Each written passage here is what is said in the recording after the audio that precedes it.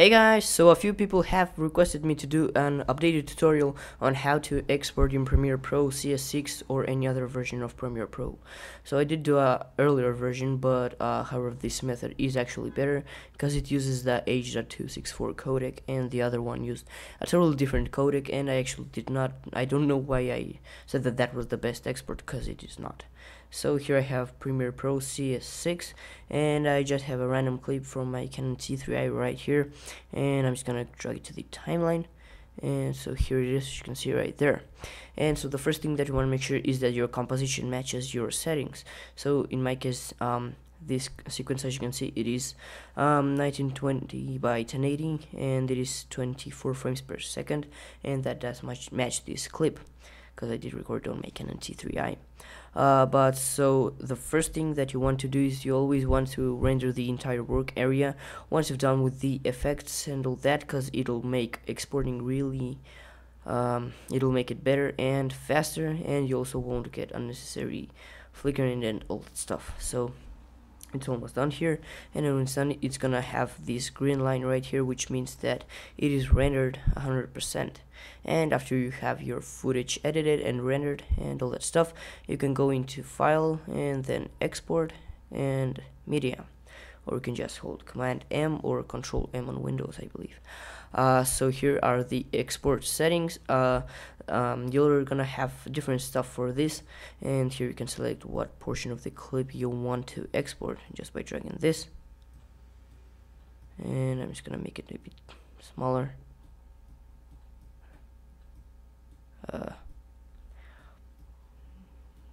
I don't know why I have black there, but yeah, there we go. So first of you do not want to use match sequence settings, because that will just make the exporting very bad, and you will have very low quality. So you want to uncheck that if you for some reason have that checked, and then under format you want to click that and select H.264. That is the best codec. And then in preset, if you shot the video in 1080p, you want to select HD 1080p, and then you want to select the according frame rate to your video. Or if you want to reduce the file size, you can export it in 720p. That won't affect the quality whatsoever. But I'm just gonna export it in HD 1080p 23.9976 frames per second, and that's okay. And then you can change the output name and the destination where you want to export the video. I'm just gonna call it test. There we go. And the file format, just leave that alone. It's gonna encode it in an MP3 format, so just click on save. And then you don't actually have to worry about filters. The only tabs that you have to worry about is video and audio. So here you have the basic video settings. There's the width and the height of your video. Just leave that alone because you chose the size that you wanted right here, so you shouldn't change that there. And here you also have the frame rate, which you did select there. Then you get the field order, progressive, aspect ratio, square pixels 1.0, just check that. And then TV standard, I do have NTCC, or if you're in the UK you can choose PAL. Then in profile, just leave that alone, or you can bump it up to 5.1 and select high there, but these are just the default settings, and that will be good. And then if you want the best quality, you don't care about how many time Premiere Pro renders your file. You can render at maximum depth, but it will take longer. And so here is the most important part of the entire rendering process. The bitrate encoding, you want to make sure that it is VPR2 pass. Although it does not make much difference with the VPR1 pass, it still will give you better quality. However, it will take longer time because it will give a 2 pass to the video. But so this is the most important part of the exporting, which is the bitrate. So if you have a Canon DSLR such as a T3i or T2i or 60D, those cameras do record in a very high bitrate. So it is about 45 kilobits per second, and that is very, very high. So here I just have some clips of my Canon T3i, and if I go into the get info, as you can see, it is 44 kilobits per second, which is really high. And so If you do have a camcorder, you can leave this at about, let's say, 6, because the camcorders normally record about 10,000 or maximum 25, but since this is a DSLR, it does record very high.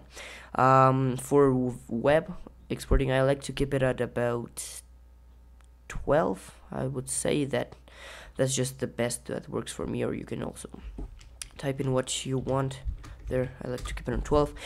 And when I am exporting, I think like a test, I do bump this up to about 20, because I do want the best quality, and the higher the bitrate, the better it will look in 360p, and you will not have to bump it up to 720p for the video to look good. Although at 12 it doesn't really make a difference, but you can just play around with that. I'm telling you, if you have a DSLR, I would keep it about 12. That will give you really high quality at 360p, and you won't even notice a difference when you switch over to 720p. But if you have a camcorder, you can keep this at about 5. And this is for 1080p. If you are exporting in 720p for DSLR, it would be at about 10, and for camcorders you can keep it at about 4.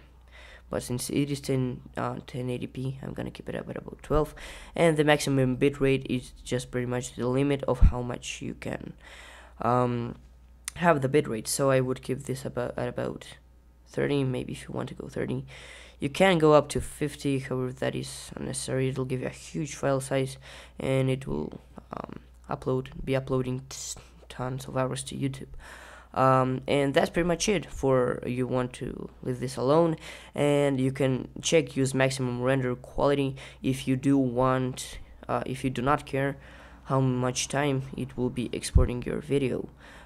Just uncheck use frame blending, that is unnecessary.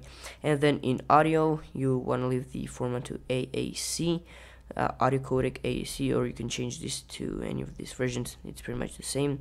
And the sample rate, I would leave it at the highest, which is 48 kilohertz, and channels 5.1, that is the best. And then you can bump the quality up to high, since the audio does not take much space. You can make it the best. And then the bitrate, I would leave it at 192, and in advanced settings, just leave it at bitrate. So pretty much just leave the settings of audio alone, because they're good like that way. And so then you can go ahead and save the preset if you don't want to change the settings every time. So you can just call it something like YouTube HD export. And this is just so that you do not have to change the settings each time. Just click OK, and you can choose under the preset. Here you have your custom presets, and here you have YouTube HD export. And then you just can click on export, and it'll encode the sequence. But so yeah, that's pretty much it. These are the best exports for Premiere Pro. Again, you can play with the bitrate. If you do not want a high file size, but you still want high quality, just bump it a bit lower. It won't affect the video that much. So yeah, please comment down below what you think about this export, and if it is working for you, and also watch my tests and comment on that what you think about them. And so yeah, I'll catch you all in the next video.